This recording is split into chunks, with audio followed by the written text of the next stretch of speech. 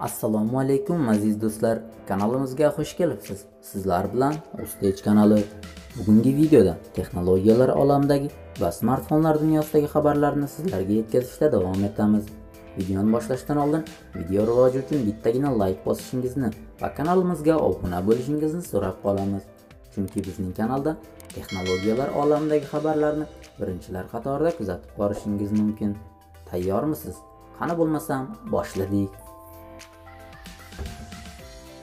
Janubiy Koreyalik korporatsiya Galaxy A21 modelining yanada yaxshilangan versiyasi Galaxy A21S telefonini tayyorlagan. Biz avvalroq uning Geekbench servisida tekshirib ko'rilgani haqida ma'lumot bergandik. Keyin esa birinchi rasmiy videosini ham chiqarganmiz.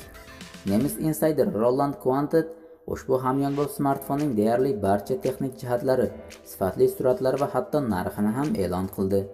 Galaxy A21S plastik korpusli bo'lib, tashqi ko'rinishi Galaxy M, Galaxy A hamda Galaxy S turkumlaridagi so'nggi modellarga uning keng formatli IPS displeyi begonaligi 6.5 dyuymlik o'lchamga ega.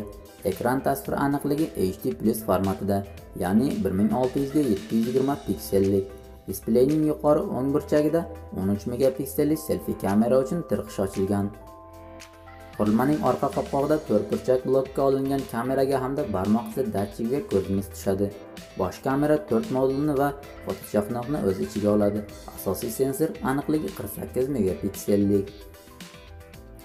Samsung ushbu modelda o'zining yangi Exynos 855 protsessorini qo'llagan va u 5G tarmog'ida ishlay olmaydi.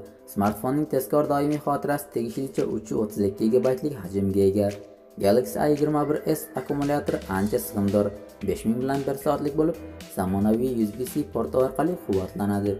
Mazkur hamyonbop telefon yangi Bluetooth 5 interfeysi bilan ta'minlangan. Google Pay orqali kontaktsiz to'lovlarni amalga oshirish uchun esa unga NFC moduli ham o'rnatishgan. Korpusda quloqchin uchun 3.5 mm lik standart audio tirqish ham mavjud. Galaxy A21S qadoqtanoq One UI grafik qobig'i ostidagi Android 10 operatsion tizimida ishlaydi. Samsung uni shu oydayoq namoyish qiladi va Yevropa bozorida 210 yevrogacha bo'lgan narxlarda sota boshlaydi. Kuni kecha Realme Hindistonda Narxi yangi turkumining ilk vakillari Narxi 10 hamda Narxi 10A smartfonlarini namoyish qilgandi. Oppo korporatsiyasiga qarashli mazkur kompaniya darrov navbatdagi yirik taqdimotiga taklif etyapti. Rasmiy postlarga qaraganda 25-may kuni Realme onlayn anjuman o'tkazib, birdaniga 8 ta yangi devaysni namoyish etmoqchi. Yuqoridagi suratda smartfon prototip akkumulyator, powerbank hamda simsiz quloqchin tasvirlangan. Qolgan 5 ta yangi mahsulotni aynan qaysi turga mansub ekani hozircha noma'lum. Yana bitta poster esa Realme ushbu yangi smartfonni Blade Runner kodli nomi ostida tayyorlaganini ko'rsatyapti. Aytish kerak, Realme 2 yil ichida eng ko'z osayotgan smartfon brendiga aylanib ulgurdi. Hali boshqa birorta smartfonsiz bunaqa o'sishga erishgan emas. Turli telefonlardan tashqari u Realme Band Smart brasleti, Realme TV va yana Xiaomi'ning 3 xil gadjet kushandalarini va boshqa har xil qurilmalarni namoyish etgan. Ixcham noutbuklarni ishlab chiqarishi bilan tanilgan One Notebook kompaniyasi o'zining navbatdagi laptopini namoyish qildi. One GX1 nomli mazkur qurilma asosan geymerlarga mo'ljallangan. One GX1 onlayn o'yinlar uchun tezkor 5G modem hamda original dizayni bilan e'tiborlidir. One Notebook kompaniyasining ta'kidlashicha, o'ta ixchamligiga qaramasdan bu gadjet har qanday blockbuster o'yinni ko'tara oladi. Cho'ntakka solib ham ketaverish mumkin bo'lgan One GX1 ekrani yeganaligi 7 dyuymga teng. U tasvirlarni 1920 ga 1080 piksellik aniqlikda yetkazib bera oladi.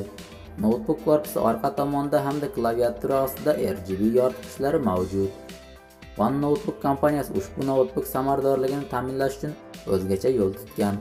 Uni kuchli apparat qismlari bilan ta'minlamasdan, balki bulutli servislardan foydalanish qulayligi va tezligiga asosiy e'tiborini qaratgan. Ya'ni o'yinlarning silliq o'ynalishiga masofadagi serverlarning apparatlari javob. One GX1 esa ular bilan tezkor bog'lanishni ta'minlab turuvchi 5G modem bilan jihozlangan. Avvalroq ma'lum qilinishicha, One GX1 elektron yuragi tarzida 10 nanometrlik Intel Tiger Lake E protsessori qo'llangan. Notebookning akkumulyatori 10 mAh lik tok sig'imiga ega. Prototip o'yin konsoliga o'xshab ketishidan tashqari, One Notebook kompaniyasi unga yana simsiz gamepad ham qo'shgan. One Notebook hozircha mazkur mahsulotni bozorga chiqish vaqtini hamda narxini oshkor etmayapti. Shu bilan bugungi videomiz ham o'z nihoyasiga yetdi. Video yoqsa like, yoqmasa dislike bosing.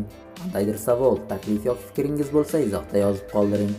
Keyingi videolarda ko'rishguncha xayr, salomat bo'ling.